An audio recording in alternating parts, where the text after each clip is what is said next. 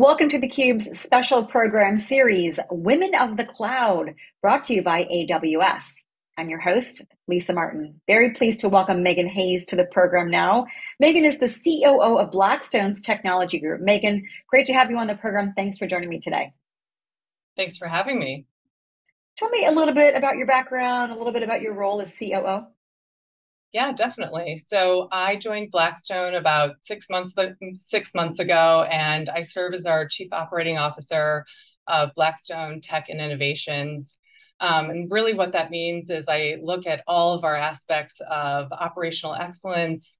I run our agile practice. I look at our labor strategies, what we do with workforce, our finance function, and what we do with our communication strategy, training, and really just everything that centers around continuous improvement and how we really drive culture across technology. So it's a pretty dynamic role. It really looks to serve across how we enable our entire tech organization, and it's just a lot of fun. That's good. Fun is good. Sounds like it's a very comprehensive role as well. I was looking at you on LinkedIn. You've got background in physics and engineering. Talk to me a little bit about your path to getting to the COO level. Yeah, I mean, it has been a non-linear path for sure. I think a big part of it has been just jumping at opportunities that have had lots of different aspects of technology, product, data, anything that I've had a passion in as it has, revolved around technology. And so I think being a good COO is about asking really good questions, being thoughtful, and looking for opportunities where organizations can keep driving excellence, keep getting better. One of the things that I think is really important about being a good COO is just thinking innovatively about what's next and what's on the horizon in terms of the future of technology and how you can enable that within an organization. And one like ours, we're always kind of looking for what's next. So I think for me, it's been about taking those next opportunities, about really continuing to drive that across finance. So I've had positions across various industries within the financial services sector, and have really had a great opportunity to be here at Blackstone. So I'm very excited. Sounds like you have a really diverse background. And I always think those non-linear paths, mine wasn't linear either. And I talk to very few people whose career paths are linear, but that you get so much thought diversity because you bring in different perspectives. I can imagine that's a huge advantage to the COO role at Blackstone. I'd love to get your advice on how would you advise the audience watching who's maybe looking to grow their careers in tech? What are some of the key recommendations that you would deliver to them? Yeah, I think about it in two ways. I mean, the first thing for me is about asking for feedback. One of the things that has really come to me throughout my career has been people that are willing to give those tough messages to really push you to grow. So one of the things that I have been challenged with is exploring, what do I need to get better at? Where do I really need to lean into growing those skills? And part of that is it comes in messages from others where they're willing to, reach out to you and give you that feedback proactively. But sometimes you have to seek it out, and you have to really ask peers, mentors, people that you have seen grow in their own careers, people that you admire and you wonder how they got there themselves, and just really seeking out feedback, asking what you can do to grow yourself, and not being scared of hearing those tough messages and leaning into it. So, I think that is the first part of it, and really fostering and cultivating a sense of not being fearful of hearing those messages of feedback. So thing one for me is go after that. It's never a bad time in your career to really listen for feedback, and to think about what you can do to keep getting better. And so I would encourage anybody to really think about ways that they can continue to grow and continue to cultivate new skills and new competencies, and look at those opportunities to get better. And then the second thing is, don't be scared of taking on opportunities or roles where you don't have, every last skill. I think predominantly in along with women. We try to see ourselves as being perfect in every aspect of a job opportunity. We really want to know that we're going to be great. And oftentimes where you see the most growth is when you don't have some of those skills, where maybe you have, 40 or 50% of what's on that job spec, and the rest of it is, well, I'll learn as I go, and that is where the growth is. So don't be scared of being really interested in a job opportunity where you have part of what's on that job rec, and you don't have all the rest of it, and lean into that and let that a little bit of that fear, a little bit of that anxiety drive you to keep getting better and cultivating those skills in that new opportunity. I've been fortunate to have senior leaders and other mentors in my career see things in me that I couldn't see and encourage me to take opportunities that I didn't think I could be successful at. And I've gone after those things and then seen the growth, in hindsight. So I would really encourage people to look at those opportunities where it's a little bit scary and then go for it, because that really cultivates a whole new set of skills. And when you look back on those challenges and those opportunities that you jump at, you're like, wow, I would do that again. And you keep doing that and you find yourself going, now I know so many more things than when I started. So the combination of feedback and taking risks, I think, really helps elevate someone's career over, the course of decades. So Love those that. are two things that I think can be just incredibly powerful throughout a person's career. Absolutely. I couldn't agree with your advice more. I think it's open your ears, open your mind, open your heart, but also to your point, I was doing some research a few months ago for a Women in Tech segment, and I saw that women will apply, and you talked about this, for a job, say on LinkedIn, if they won't apply unless they meet 100% of the job requirements, whereas men will apply if they meet only 40. And your point is, you don't have to meet all the job requirements. Very few people do. Take the risk. And to your point, there's so many new skills and new growth areas that you can unlock for yourself by just taking the risk. Maybe it's a little bit scary, but I always think a goal isn't worth having if it doesn't give you some butterflies in your stomach. Exactly. Exactly. And I think so many of those butterflies, it's the adrenaline, it's the motivator, and it is the thing that will push you to take the training course, to read the book, to reach out to a friend, to seek out help. And that is how we continue to get better. It's, education at its finest, it's upskilling at its finest. And I don't think that, being perfect at something is necessarily the best thing. It is the imperfect, nature of learning and education that actually makes us, better at what we do and more introspective about where the failures are, that we can continue to grow. So, I think that we should be a bit fearless when it comes to our own growth in our careers. Yes, I love that. Becoming more fearless. There's so many positive things that can come from it as a result. Talk to me now about some of the successes you've had where you've really helped solve problems for customers or even for Blackstone related to the cloud.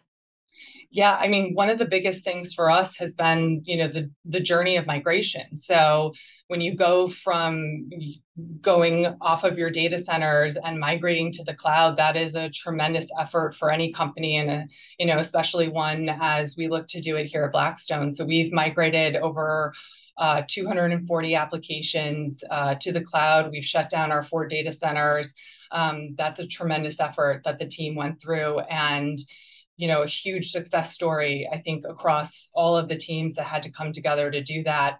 The biggest benefit truly was the cultural one, though, the ways that the teams collaborated, the ways that they came together, how they had to work across the different leaders, across the different teams, and figure out how to get things done. And so that culture of collaboration that was really instilled across the day-to-day teams that were so used to working together, and then all of a sudden, so many teams across different executives had to come together and figure out how to get the work done.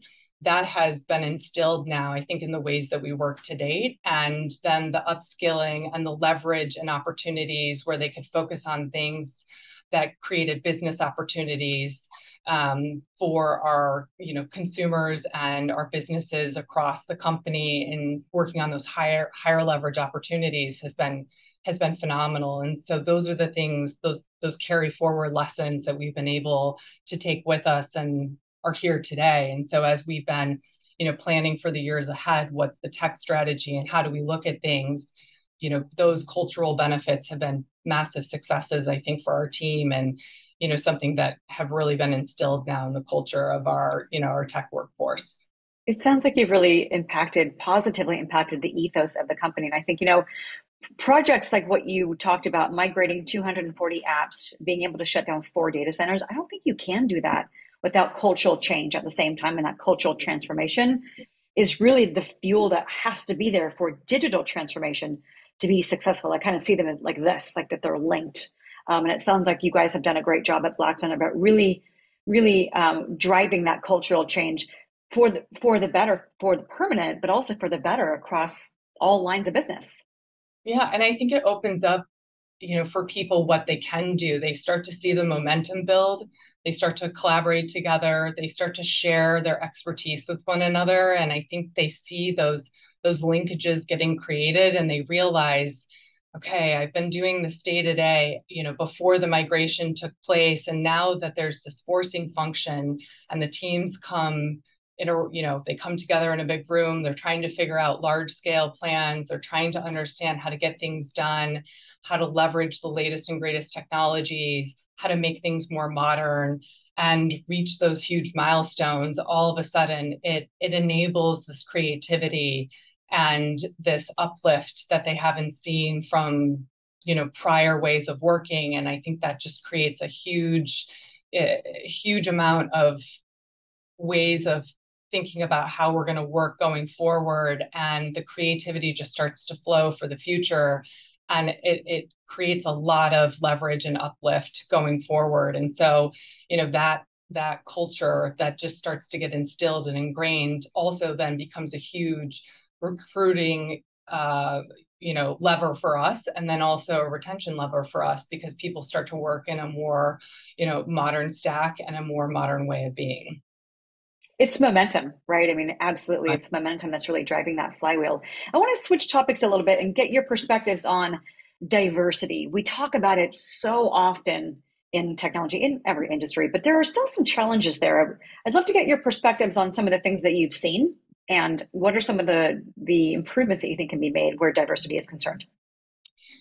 Yeah, I mean, diversity is still a huge challenge in so many facets of the pipeline, as I, think about it, and as I've experienced it in the recruiting aspects, the retention aspects, and even the elevation of great talent. So in technology specifically, it's still a challenge to really ensure that we can get into minority and lower income communities, to ensure that there's great access to training and to folks that really want to participate in this kind of a field. It's expensive. It has a high barrier to entry, and to really get out there and teach people these great and innovative technologies is difficult. And from my perspective, the essence of technology is diversity, because it's about how you look at the future. It's about how you innovate. It's about how you see things with a different perspective. And so it's vital that we have people from all different walks of life, from all different experiences, having these skills and can see the world through the lens that they experience the world from. And so it's not just the beginning of the pipeline of ensuring that people have access, but also when they have a passion for it, and when we recruit them, and when we give them opportunities to have a career and flourish, that we can also make sure that it's a place that they can flourish, be promoted, and then be retained, but also elevate and feel a sense of community that is inclusive and that represents them, and that they have the encouragement to continue to have amazing careers, where their perspectives are valued and their experiences are valued. And so I think the entire pipeline is something where there's still so much work to do.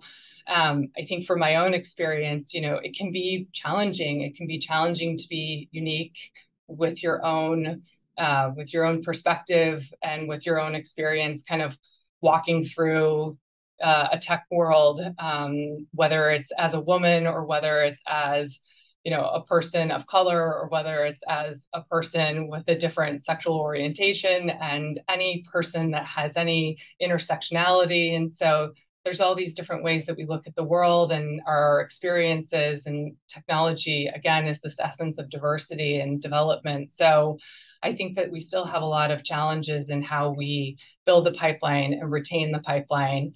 And for me, I always try to think of like, how do you use your own experiences to cultivate that in others, to mentor, and to build programming that allows your organization to bring in the best and brightest and to really give back, because that is Yeah.